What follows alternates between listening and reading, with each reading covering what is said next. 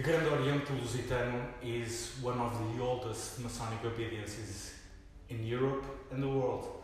Actually, we were founded in 1802. We received a charter from the ancient Grand Lodge of London, one of the Grand Lodges which later formed the United Grand Lodge of England.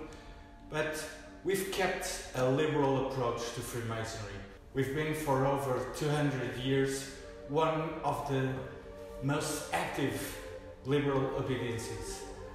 We've been behind the liberal revolutions in Portugal, we've been behind the establishment of the Portuguese Republic, and we keep working towards achieving liberty, equality and fraternity. Due to its history, Portugal has always been a country which establishes bridges, which establishes contacts between continents, between the Americas and Europe, Africa and all over the world. We have very strong relations with South America.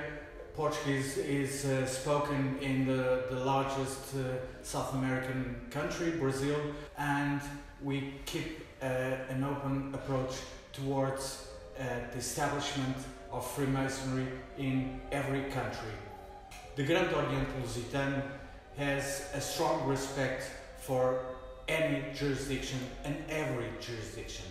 We only establish lodges in places where there are no Masonic obediences, working towards the creation of new Masonic obediences which can be independent and sovereign by themselves. We have over 100 lodges established in Portugal, in the islands of the Azores and Madeira, and also a lodge in Cabo Verde and a lodge in Macau. The Grande Oriente Lusitano keeps working towards the study of solutions to solve some of the most critical and most important problems our society faces nowadays.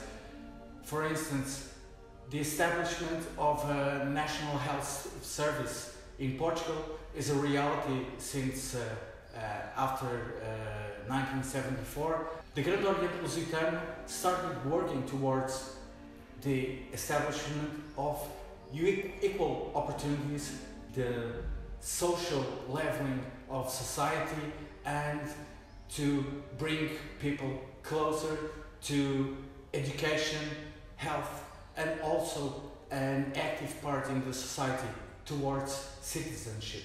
When you visit Lisbon, you'll find lots of Masonic symbolism, not only in the buildings, not only in the temples, but also on the streets. And we invite you, we welcome you to visit and to know more about Portugal, Portuguese Freemasonry. So once again, you can bring us closer together and once again spread the words. We are here to welcome you. We are here as brothers to welcome every brother and sister.